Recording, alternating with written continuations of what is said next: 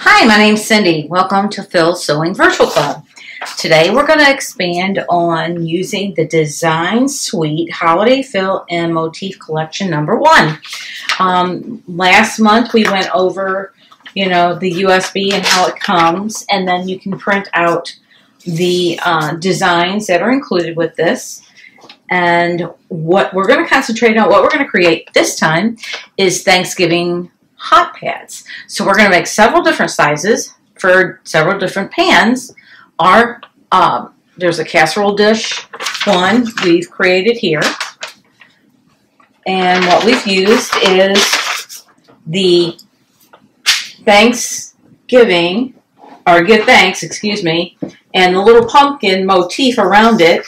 And I basically just put the same color thread in the back and did that embroidery, left enough the backing fabric and rolled it over to the front and created a self-binding.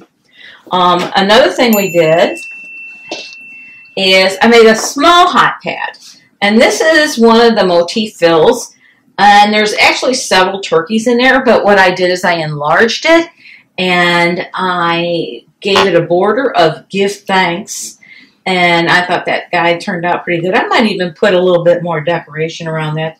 This is an awful narrow binding, but we can add to that and make something else with it.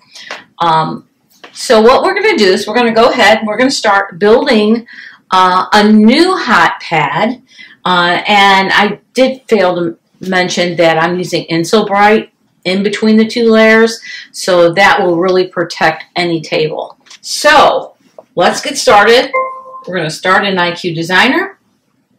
And the first thing we're going to do is we're going to create our shape. So I'm going to go into the shapes. And they've got a cute little apple pie motif in there and fill. So I think I'm going to try to create like a pie shape. So that might be good for a big round pot, or even if you want to put a hot apple pie on it. So let's select, I thought this number 20 would be a good choice. So we're going to select 20 and say okay. So I want this a pretty good size. So I know that some pie pans are 9 inches, so I'm going to make it just a little bit bigger than that. So I'm going to size this to 9.5. So I'm just going to size it, and if I'm choosing this is going to size all sides equally in proportion. Okay, so there we go. I've got the apple pie shape. Next thing, I'm just going to say okay. Next thing I'm going to do is I'm going to create get the fill for the region fill for inside that cake. Pie, excuse me. So we're going to go into the region fill, select this last icon, select, and I'm going to go to custom, and under the Thanksgiving is this pie motif, excuse me, fill. So let's see, I think I'm going to go with some kind of like a crusty color. Select OK, and then I'm going to use my bucket and fill it. Now for the outline, I'm going to select a motif from that custom design suite, and in Thanksgiving there's a little slice of pie with whipped cream on top. So I'm going to use that line fill here. I'm going to change the color though. Let's see. Okay, so I'm going to change the color and then I'm going to apply that to the outline. Now I can go next. That's really cute, except I really want this center larger, so I can go in here and size it.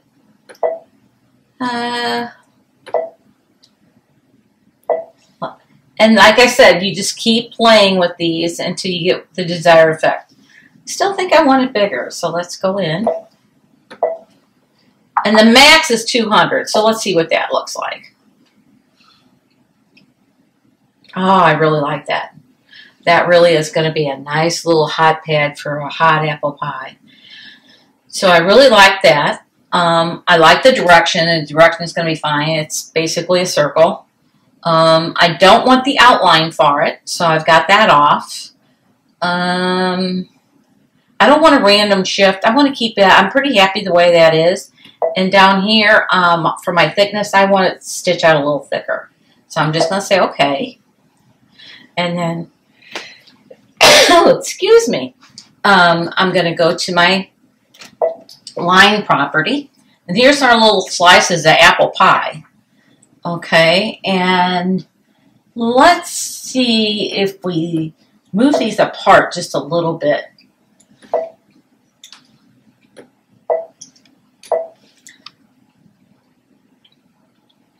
What you want to do on something like this is see how, pay attention how they cross over the corners. And that's doing a pretty good job right there.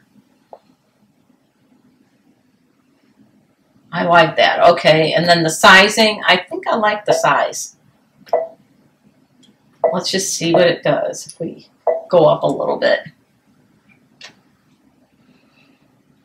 I think I like it smaller. So I'm going to go back to the default.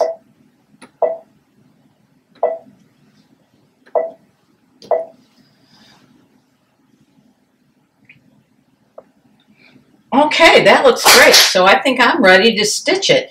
So I'm going to go ahead and I'm created this for my 10 by that 10 by 10 magnetic hoop really comes into play a lot on this. So I'm going to use that on this so we can just no stabilizer needed. We're just going to layer our fabric. I've got the bottom layer, the insole bright in the middle, and then my top layer, and we're going to stitch that out. So I'll be right back after I grab my design, my hoop. Okay, now after we created this in IQ Designer with our apple pie hot pad, we took it into embroidery. Now I'm ready to set it. You can, if you want, size it or whatever you want to do at this point on the IQ design on the embroidery screen. But I don't see where I've got everything centered, everything's ready to go, so I'm just going to take it into embroidery. So now it's ready to stitch. I've got Madeira Arrow quilting thread. It's a variegated, which I thought might really work well for an apple pie. I've got my 7511 titanium needle, and I'm using the 10 by 10 inch magnetic embroidery frame, and I love this frame. It's such a good size for so many things. I've hooped my backing fabric face down, right side down. I've got my Insole Bright batting in between there, and then I've got my top fabric on top. So I didn't baste this together or anything, but what I have found is if you do use the basting function, anytime you do any kind of larger hoop quilting, I want to use that basting. So when I go to layout, I have this option here, the flower with a little dotted line around it, and I'm going to apply that, and that's going to stitch first. So that's going to keep all my layers intact and keep everything nice and put together for me. So I've got regular thread in my bottom that coordinates with my backing fabric, and now I'm ready to go. All I have to do is put my foot down and start. Now, I'm not going to change colors for this basting. It's just going to do a real quick basting around the design for me. And I just really think that this really helps keep everything together for me.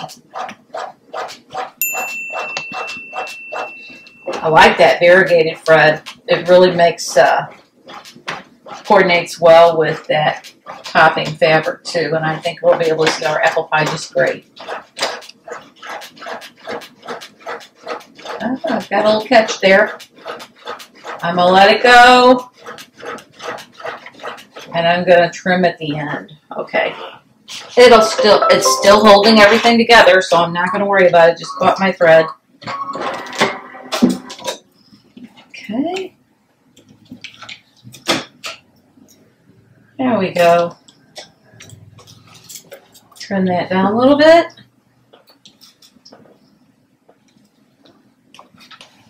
Okay. Now we're ready to start our apple pie design. And this is only an 18-minute stitch out. I think that's awesome for this big design. So let's see how we do with this. Ah, my needle came unthreaded. Does this stuff happen to you too? So let's just go into this and we're going to go up to the beginning again. Put our foot down. Up. And here we go again. Another air. We got to thread the needle.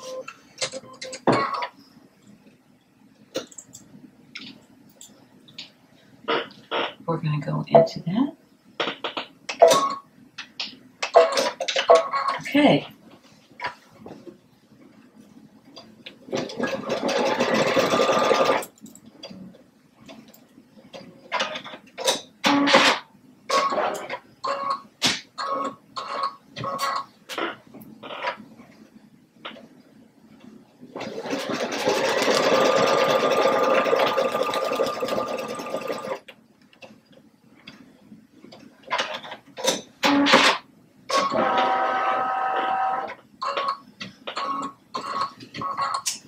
If you look on the screen, you can see exactly what we're stitching here.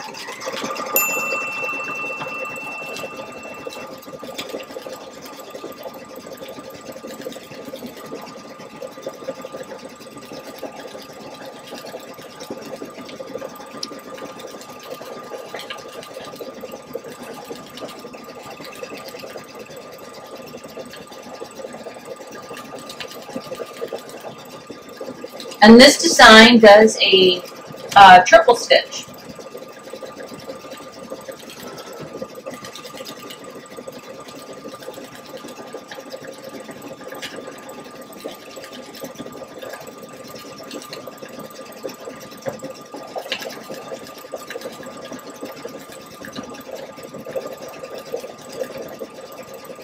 And we'll go ahead and let this stitch for a while. We'll be back in just a few minutes.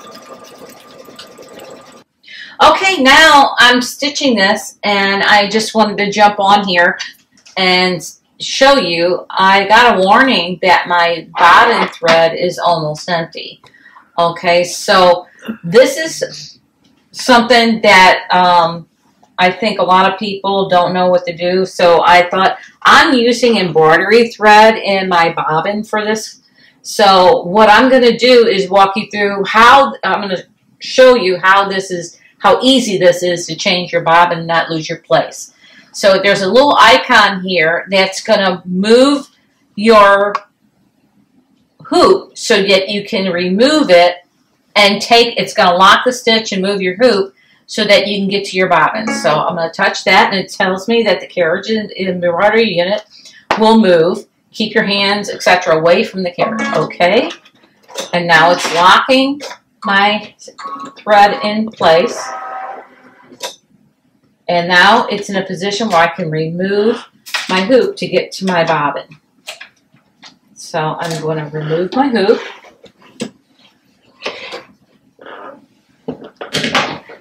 And we're almost done with this embroidery. So we almost made it, but not quite. So I'm going to replace my bobbin thread.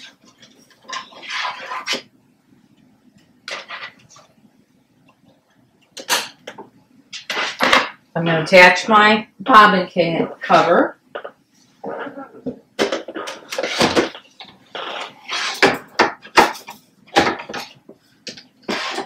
Insert my hoop back on. Okay, make sure. Okay. And now back to the screen. All I have to do is say okay. It's going to take me right back where I was when I ended my embroidery, lower my foot, and resume.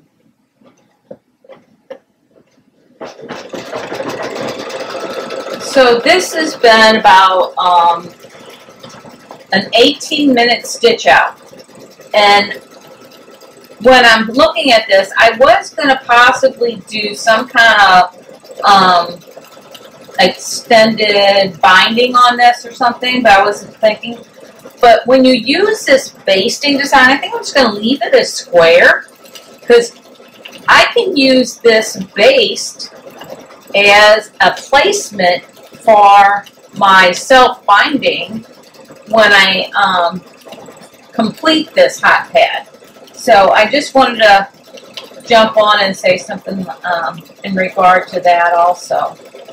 But these are so fun. I'm sure that you're going to have a great time, you know, creating different things for your kitchen or your home decor. You could easily make this apple pie, you know, extend it out and just use the lattice for a pillow. There's so many things that you can do when you size these, and, you know, use your design shift, sizing, design shift, colors, extra borders. I mean, they're just so fun to play with. So, you know, there's endless possibilities on what you can do with this design suite.